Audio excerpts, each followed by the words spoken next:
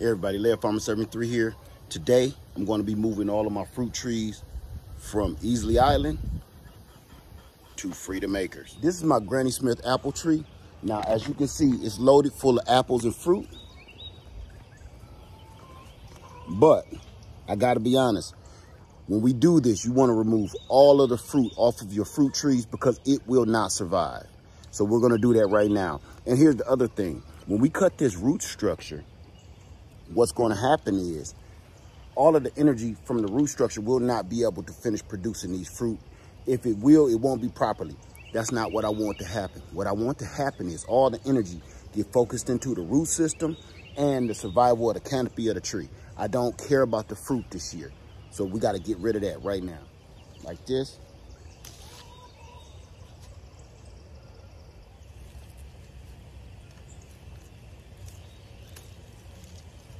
I'm getting rid of just the fruit, not the fruiting buds.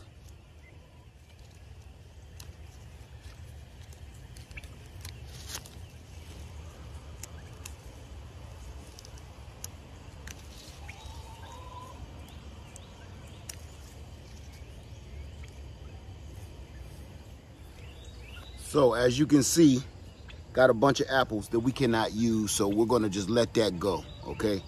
Give these to the chickens or something.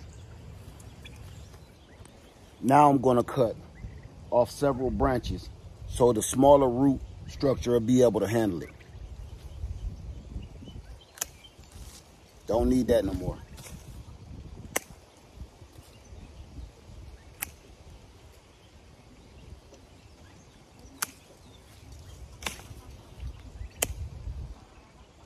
Just like that.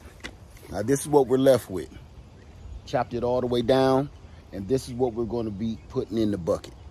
So now let's just dig it up.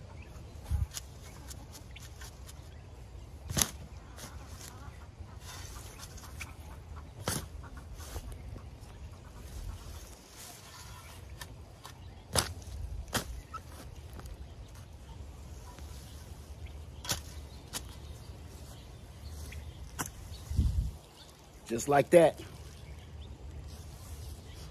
Now this is what I'm left with. A nice root structure. Got rid of a little bit of the soil. So what I'm gonna do is jam this down in this 5-gallon pot. If this was going to be permanent or for a long period of time, I would put this in a much larger pot. But this is temporary. I'm only just doing this until a couple of days so I can get it moved and get it planted back in the ground. So this is how I'm gonna shove this in here. Check it out. Remember, this is just temporary. So I got soil in the bottom of the bucket. I'm just gonna stand that up.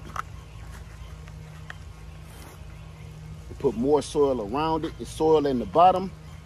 Now I'm just gonna fill in those gaps with soil.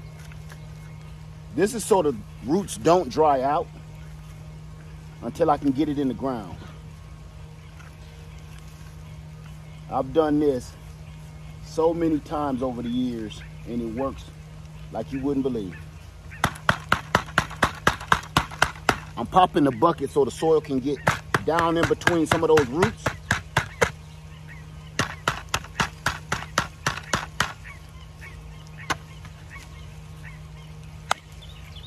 There you go.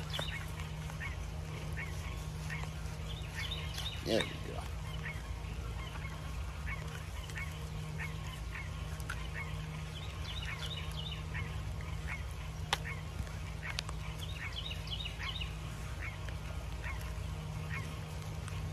Remember, this is just temporary. I would never bring my soil up this high, but I'm just making sure and ensuring that the roots don't dry out. Now I'm going to water this in really hard and get all the air pockets out of there.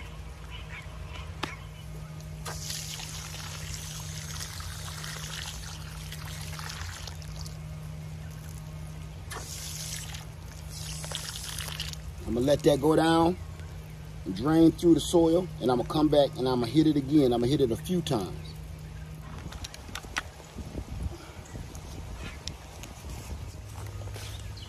And there you have it. 2 trees are gone, and now here they are. ready to go to the land. So it's that simple. Now remember, if you have a bigger tree, bigger root structure, you're gonna need a bigger container, and sometimes you're just gonna need a lot of plastic or burlap. So it's as simple as this to move your trees around your land or move it from one space or one house to another house.